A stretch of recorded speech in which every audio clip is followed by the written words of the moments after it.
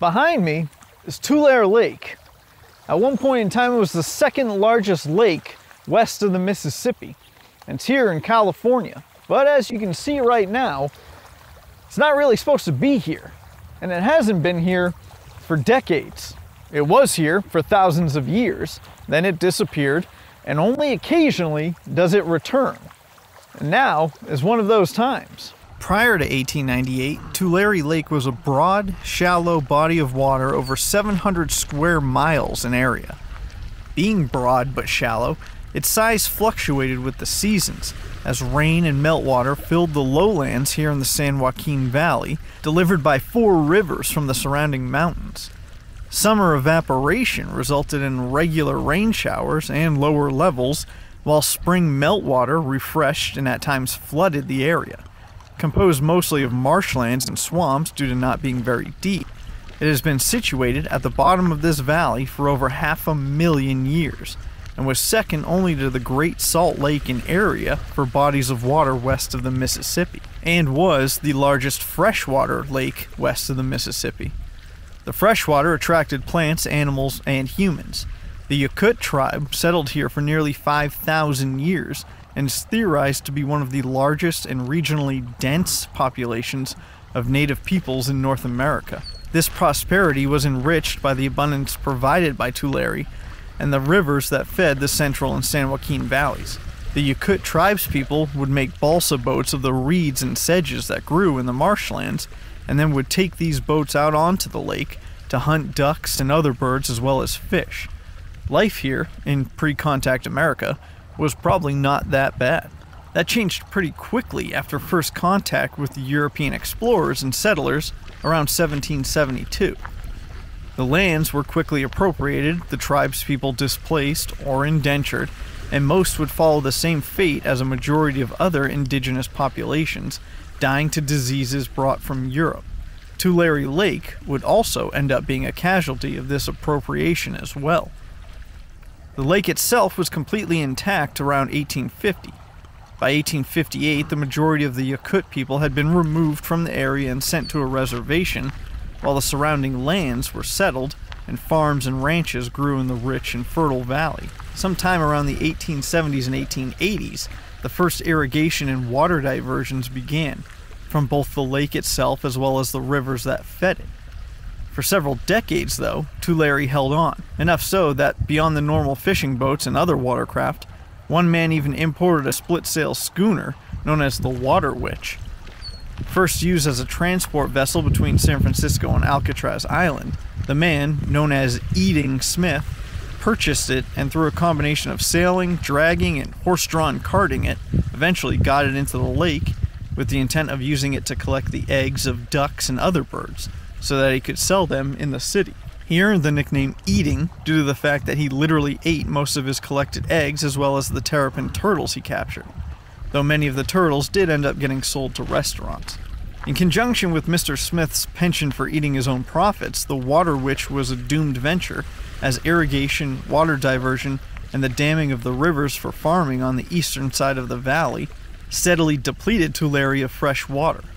Flooding in the 1860s killed thousands of animals amongst the ranches, and settlers began constructing more dams to better regulate water flow from the mountains.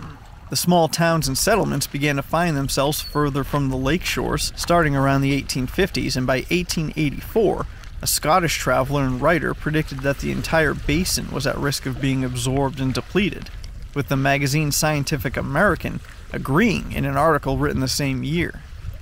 Within 14 years, this would become reality. Steam-powered shovels built giant levees to separate the water and create farmland, pumping the water into canals and ditches. By 1898, the lake was technically gone. Patches of water remained in some areas. In fact, enough remained in the 1930s and 40s that Naval Air Station Alameda used it as an outlying landing spot for their seaplanes.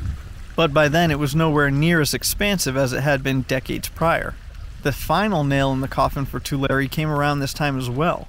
In 1938, a devastating flood struck, causing widespread destruction, killing thousands of cattle and other ranch animals, and inundating the farmlands. And 17 years later, in 1955, it flooded again. What followed was outcry by the residents, who demanded more controls to be put in place by the state to permanently regulate the seasonal water flow. They conceded, built more dams, and killed Tulare Lake once and for all.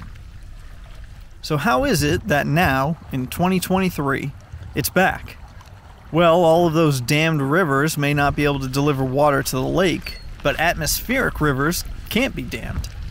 Several months of rain here essentially refilled the basin, and now more than 100 square miles are underwater, as you can see. Not only were farms and ranches flooded, but the towns nearby, like here outside Corcoran, were also partially submerged, causing evacuations due to the concerns of rising water levels. This wasn't the first time this had happened since 1955. It re-emerged again in 1969, then again in 1983, and most recently, before this year, in 1997. It's been over 25 years since Tulare Lake re-emerged in any form, and now it's back pretty significantly.